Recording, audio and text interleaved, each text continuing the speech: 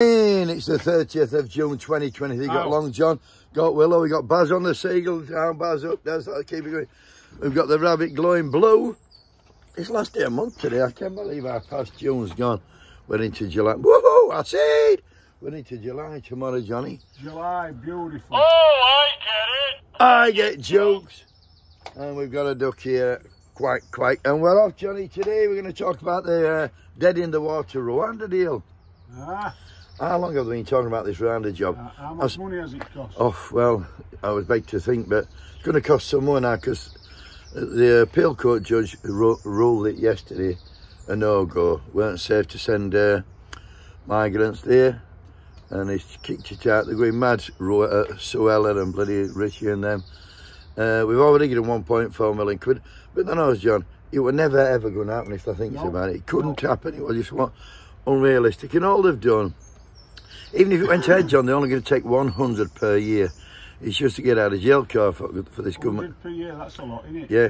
They could solve immigration crisis in no time, but I'll tell you now, I've said it before, John, they don't want to. They make it an issue so to keep the racists voting for them. That certainly is a fucking issue. And then swiftly on, John, we're going to the Privilege Committee yesterday. They've ruled that seven Tory MPs and 3 peers were trying to interfere with the Johnson inquiry. Yes. The MPs, John, are your old girlfriend Nadine Dorries. Ah, bless her. Rees Mogg, they got him yesterday. We're going to church and then to cricket. I don't know why it won't working. Mark Jenkinson, Michael Fabricant, Brendan Clark-Smith, Bassett Lawrence finest, Andrea Jenkins, that fucker, Priti Patel, and the peers were Zach Goldsmith, Lord Crudders, and Lord Greenhouse. What about Anderson, didn't he? No, he didn't, to be fair to him. And they, for me, should all lose the honours bestowed on them by the former disgraced PM Johnson. And in my eyes, they should be fucking bolted out of public office immediately. Is anyone actually surprised at any of them names, John? No, I know it. And what I want to know, John, is what's Sunak going to do about it then? Fuck all. Fuck all, thank you, John. And a bit of good news before we finish, Johnny. Farage is having his bank accounts closed down. He was fucking bleating yesterday. The banks are fucking him off, basically. Why would they do that, John? I'll tell you. Banks only glasses are back on.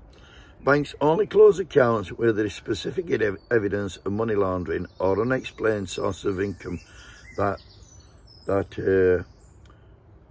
raised threat of suspicious activity. I'll say that again in one go. Banks only close accounts where there is specific evidence of money laundering or unexplained source of income that raised threat of serious. They've not said it in one, have they? That raised threat of suspicious activity. Have a great weekend, everybody. I'm going to wait to practice that saying. Wakey, wakey!